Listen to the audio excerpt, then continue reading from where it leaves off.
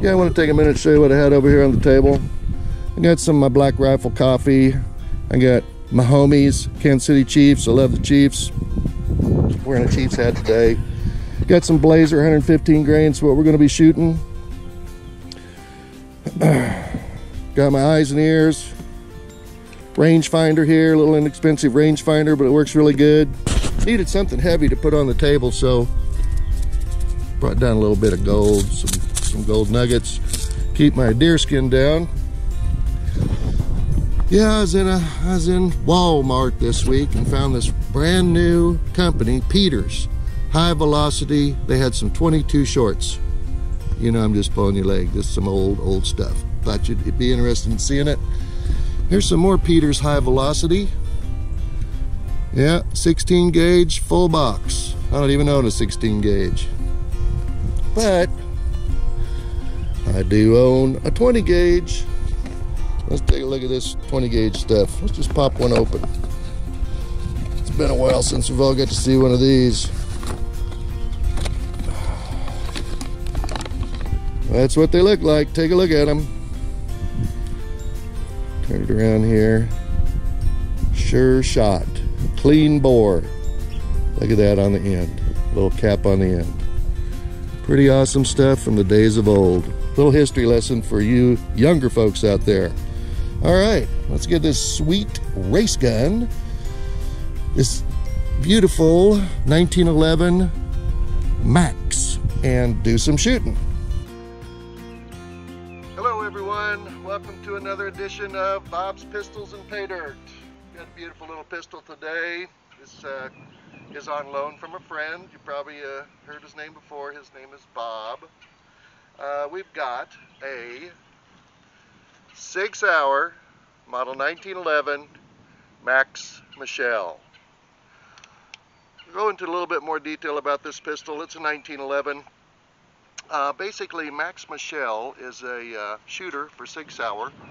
I believe he's still captain of the Sig Sauer competition team. In the, I want to say the 2001, 2002, 2003, somewhere in there. I don't know for exactly sure, but anyway, he was shooting in the USPSA single stack division. And Sig came to Max Michel and said, hey, design this gun just the way you'd want it, etc. And yeah, it is a sweet one. We're totally empty. Safety first, magazine out. Visually, physically check it, it's empty. Okay, a little bit about this particular 1911, if I can find you here. It's scalloped just a little bit differently on the top. This model does not fit in every 1911, standard 1911 holster. It's a 5-inch barrel. It's got a really thin fiber optic sight in the front. Nice blacked out blade sight in the back. I believe these are Dawson sights. I have to double check that. It's a custom gun. It's beautiful. It's got front cocking serrations. Again, this was designed for USPSA single stack division, so it's indeed more of a modern race gun. It's got a skeletonized hammer. The skeletonized hammer makes it easy for a lighter spring to be used in the slide, therefore less recoil, shoot lighter loads, that type of stuff. It's got really nice grips. These are G10 grips. They're made by Hogue, and it is a what do they call it? A chain link fence style grip. It's got a lot of grippiness to it. It's got a huge mag well. It has a specialized trigger. It also has a really unique little. Whoops. All right. Had a short break there for a moment.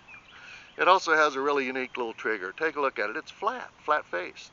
And the idea behind this is whether you're at the top, the bottom, in the middle, whatever, it'll always feel the same. It'll be a direct trigger pull straight to the back. The actual trigger itself, I'm not sure if you can see it or not. There's serrations on the trigger for, again, better grip. It has a little hole here. Sometimes those holes are for over travel. This one is actually to set the amount of pounds of pressure, so you can make it a little stiffer trigger or a little weaker trigger, whatever it is you prefer. So pretty awesome. It's got beautiful checkering in the back. I looked it up. I couldn't really find how many per square inch. It looks like about, I'd say 20 lines per square inch in the back, and I would say 25 lines per square inch in the front. I even went to the Sig website to try to find that out. For you new shooters out there, or for you younger people, I would like to make a recommendation, okay? My recommendation is, when you're in school, study history. That's something that I did not do very much when I was in school. I loved science, I loved mathematics, I loved psychiatry, sociology, that type of stuff. But I just thought to myself, what's behind me doesn't matter. Who cares about, you know, all this history lesson stuff? And I just kind of made my way through it. The history, as you get older, I'll put it this way, as you get older, you want to learn more and more about history. I'm going to give you a website. Be right back.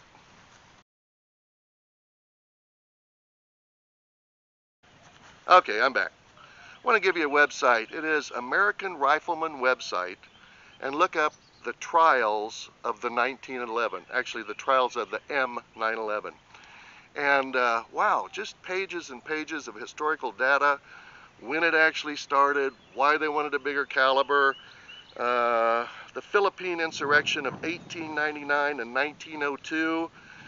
After debriefing and going through all that, they realized they needed something more powerful than a 38 revolver, 38 special revolver. So, you know, a lot of companies went to work on this.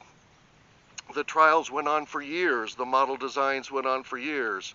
This is when John Browning and Colt got together and made the first tilting barrel, and pretty awesome. So there was a lot of competition between Savage, Luger, and Colt to get the contract. The contract was actually, when the years of trials were done and miniguns exploded and all this kind of stuff, the contract was actually completed on the 28th and signed over on the 29th of March 1911. Hence the model of 1911 was born. And it's the most, I don't know how to put it, it's the most, it's one of the most influential it's one of the most influential designs in pistols in world history, okay? Interesting, I thought it was interesting, again from that article, the first order in 1911 was for 31,344 model 1911s, okay? Kind of interesting. All right, let me throw my notes away.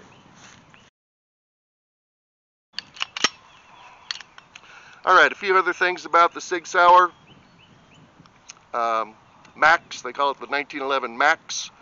100% designed for competition. You can see on here a lot of the controls, they're all there, but they're all a little bit different. The safety is curved and smoothed a little bit. A lot of times people say, well, the safety, you know, rubs on my hand or whatever.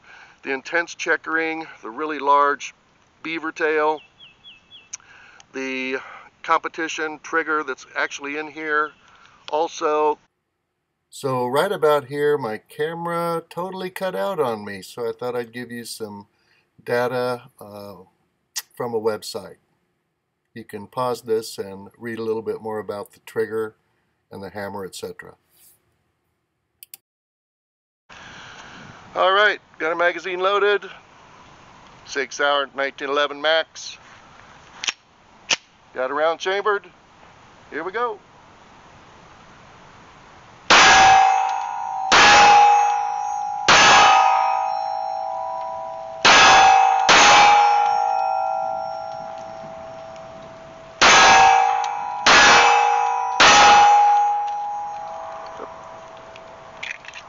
Pretty sweet. Load another mag. Got another mag loaded up. Let's see if we can get a little pattern going.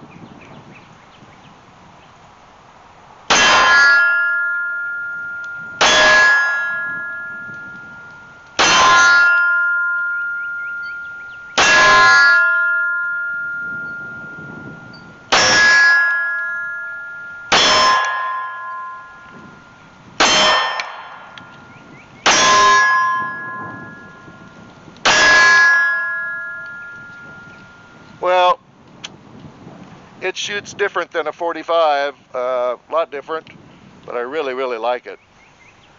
Okay, let's load up one more. Okay guys, we got last mag ready to go. So really, man, it's a sweet shooter. It's a little surprising. The trigger's just a little bit surprising.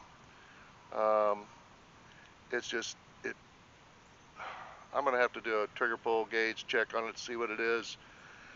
It's got to be 2.5 pounds, and just on a 1911, it just feels different to me. So I like it though. So okay, let's take a minute, get a few shots up there.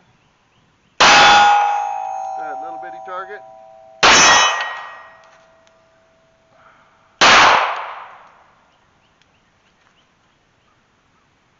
There we go.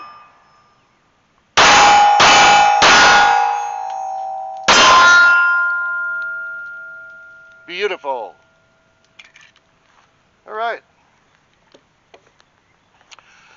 I just want to say thanks to everybody for watching the video. Hope you enjoyed it. I really want to say thanks to Bob, my friend, for allowing me to borrow his pistol. Oh, let me take these off so I'm not yelling at you. And yeah,